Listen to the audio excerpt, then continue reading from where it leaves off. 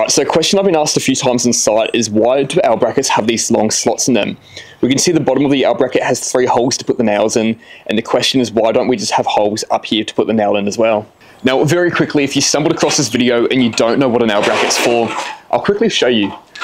So we've got one up here, and you find L brackets on internal walls which aren't load bearing. You can see the roof up here is actually clearing above this wall, and we put the L bracket on, nailed to the wall, and then nailed into the truss, and that's going to stop this wall from moving side to side. So if we have a look around this frame, any internal wall is typically going to have an L bracket on it.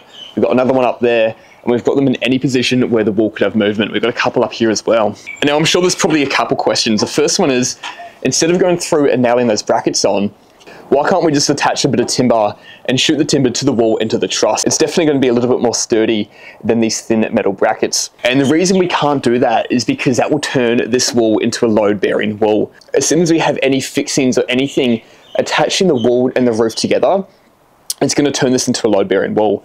And once this roof gets loaded with its weight, the roof is expected to sag down a little bit. And what it'll do is make a bit of a squeak in those nails and in that block. And that's exactly why we put these nails in the L brackets in the middle of these slots.